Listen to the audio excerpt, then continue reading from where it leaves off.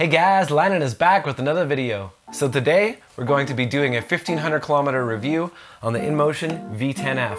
I've been riding it for about 5 months now, so I got a lot to say, so stick around.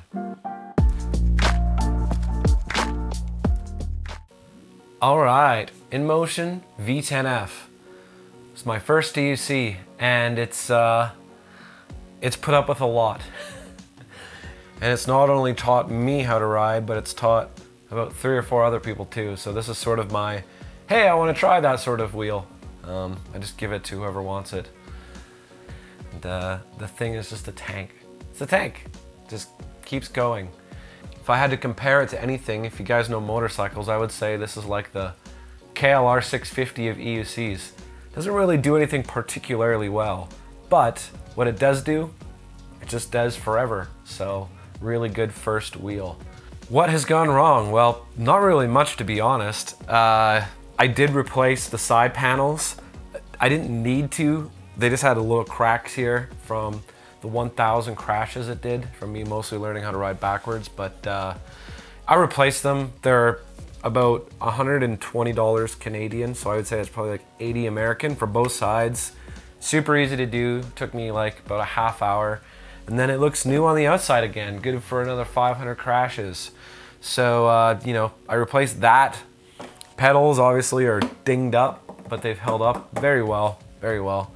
The handle, there's supposed to be a little C-clip here that actually keeps the handle in place from, you know, it stops it from going up, but I broke that right away and I haven't been able to find that part anywhere. It's kind of weird. It's like they want to sell you the whole assembly. So I'm hoping one day somebody can just sell me this little C-clip, because it's just 2 screws and you can put it back on. So I feel like it should be an easy part to replace, but haven't been able to find it. So anyways, if you're going up big bumps, sometimes this likes to fly up and give you a little surprise in the crotch, but it's okay, it's not painful. Honestly, apart from me replacing the side covers and then breaking this clip, nothing else is broken at all. This handle kind of gets a bit creaky now. Like, can you hear that? It's kind of, but it's 100% functional, so if it ain't broke, don't fix it, I guess. But yeah, nothing else has gone wrong. When I first got this wheel, it only charged to 97%. The charger would like kick off saying it was fully charged, but it only read 97% on the app. And I messaged the person I bought this from. They said they would get back to me. A month later, I messaged them again. They said they would get back to me. I still haven't heard from anyone. So as it stands, this wheel only charges to 97%. And I mean, I don't know. I'd love for it to see 100 one day. So hopefully it's a firmware fix or something. But yeah, that was just like, I don't know if that's a normal thing with these wheels, but so this one came from the factory like that. So kind of weird. So other things that have gone wrong have been me destroying 1.5 covers. So this one I put on about a month ago. As you can see, it's kind of got some holes there. You know, it's getting beat up a little bit. But I like these a lot. They're not very expensive. They make it a little bit nicer on your legs. It also just saves the wheel a lot. So if you're buying one of these usually come free with it. If you're buying one, it doesn't, let the store know, because it usually comes with one of these. And yeah, this is my second one. So I highly recommend just putting these on if it's your first wheel.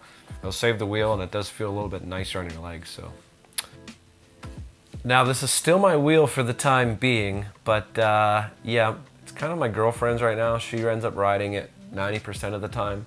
So the last, you know, 200-300 kilometers, she's been riding it pretty much exclusively, because I have my S18 now. It's kind of hard to go back to this.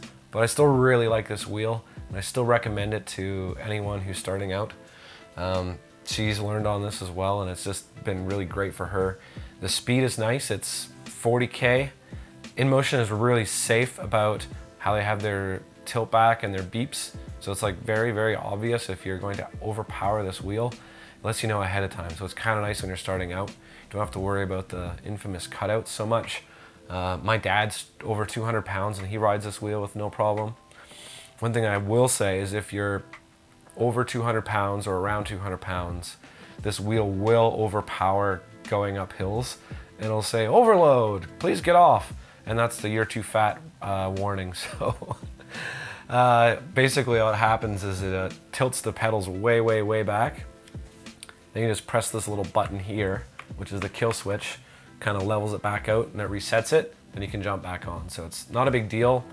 Don't really know why it tells you to overload and get off when you can get back on right away, but it's just a safety feature, and it's probably a nice thing actually. So I've taken this wheel apart, and I gotta say the fit and finish and the engineering of it is just, it's so nice. It's just layer after layer of just like waterproofing and just like really nice, just like you know it's gonna be strong. So it kind of gives me the warm fuzzies when I take it apart, knowing that when I'm hurtling down on one wheel at 40 kilometers an hour, that this thing was designed properly. It's not like a Gotway where it's just a mess inside. It's like very well thought out. So the control board is like, it's on the side on this one, it's not on the top, but it's in its own little door. It's like a waterproof door. Plus this shell has pretty good waterproofing around it. So it's like really tough to get into these components with water ingress. The battery's on top and it's sealed. It's just like, it looks like the way it should be. The fit and finish is really good as well.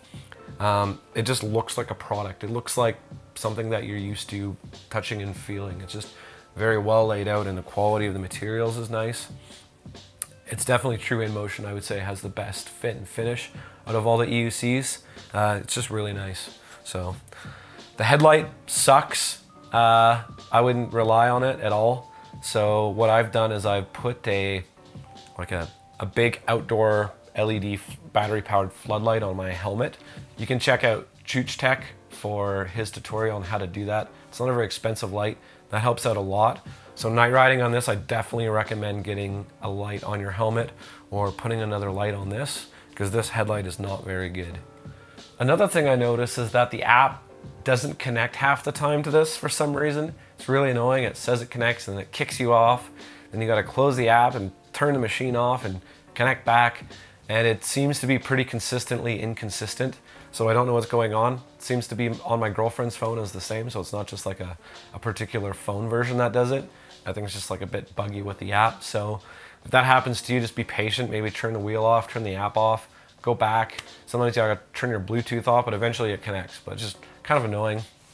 The portability of this wheel, super nice. It's like 40 pounds. So it's, you can pick it up pretty easily.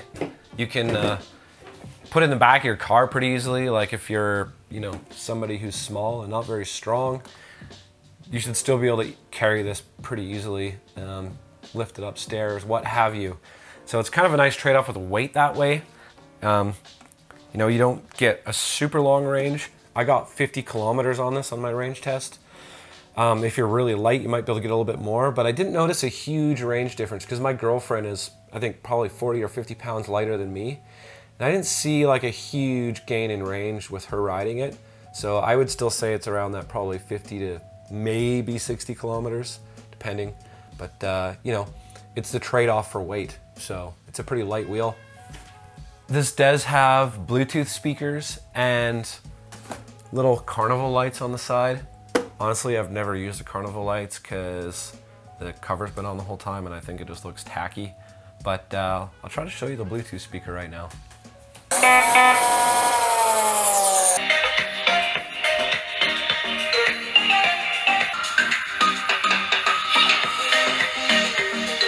So yeah, as you can tell, the audio is not very good on it, but I mean, it's kind of cool that it's there. One thing I do like it for is turn-by-turn navigation. So if I'm in like a new city or something, I don't know where the heck I'm going, you just put on Google Maps and then you get like voice navigation through it, which is pretty sweet. But yeah, the music's kind of tinny sounding. One more cool thing you can do with it though that I really like is you can put in custom sounds. So anywhere where there's like any kind of beep, you can replace the stock one with an audio file. So I went on my computer and I made a little like voice to text thing and I recorded some audio. And so now I have like these sweet intros. Hello Landon, I am ready for another adventure.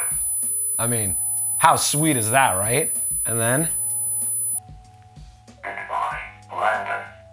Genius, genius, love it. Wish all wheels could do that. But yeah, other than that, there's really not a lot to say in the last 1,500 kilometers. It's been just like a bulletproof machine. It's super reliable. I feel super safe on it. No, it's not very fast. It doesn't go very far. It doesn't have suspension. But man, it's just like a really nice kind of intro into it. But yeah, that's it. I think, don't really have anything else to say. There hasn't been much that's gone on with it, really. I replaced a couple of the covers, the handle, the sides. Like I said, I didn't need to replace those. So it's like a really good beginner wheel because it's good quality. It's very safe with all of the warnings and tilt backs. It's very reliable. It doesn't do anything particularly well. You know, it's not the best off-road machine. It's not the fastest, doesn't go the farthest, but it's at a nice price point. You know, I think it's like a kind of a mid-tier level price. And with that, you have a very awesome, reliable wheel. So if you're just coming into it, you're not sure how much you're gonna use your EUC, or if you're not sure how much you're gonna like it, highly recommend this wheel. Let's end it on that. So thanks again for watching. Appreciate it. If you could give this video a sweet thumbs up, like and subscribe if you'd like to see more like this. I'm gonna keep trying to get better and make more videos for you guys. I do have a job, which sometimes gets in the way. So if you see like some empty spots, haven't forgot about you guys. It's just I'm sometimes get wrapped up with my job too much. So thanks again, and I'll catch you guys in the next video.